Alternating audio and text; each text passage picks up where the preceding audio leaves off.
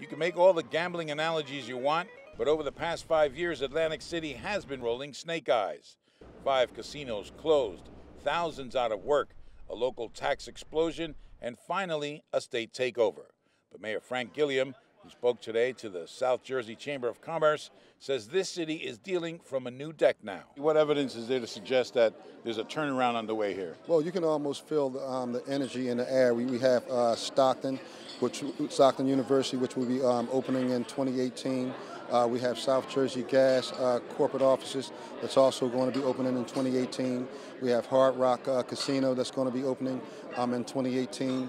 We have the Ocean Resort, which is the old Revel, that's going to be opening in 2018. What's that mean for the typical Atlantic City resident? It means jobs. It means that we're going to be putting some of those 8,000 to 10,000 people who lost jobs from the closing of casinos back to work. That laundry list of progress was not created in a vacuum.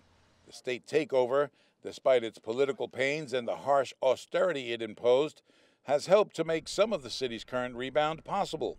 Still, the mayor says he'd be happy to show the state the door. It could not be any faster. I'm a firm believer that the state can be a partner. We all know that hasn't been the case in Atlantic City, but they have to basically take the noose off of my neck. Meaning the ability to pick his team and call his own shots. But the mayor says he's optimistic, and part of that comes from the fact that there's a new governor.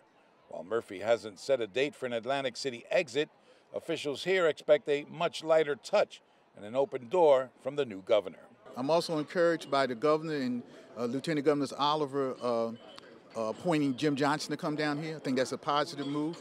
Jim Johnson's a talented career servant, and I think that it'll work out. Johnson, a former Treasury Department undersecretary and a gubernatorial candidate, won't be the new face of the state takeover.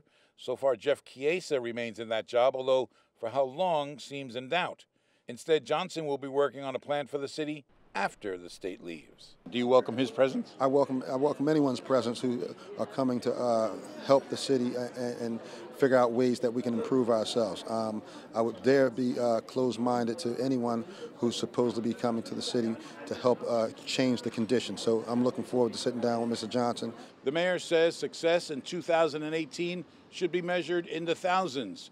Thousands of new jobs, thousands of new visitors, and most optimistically, thousands of new residents. And after the string of bad luck this city has seen, that would be most welcome news indeed. In Atlantic City, I'm David Cruz, NJTV News.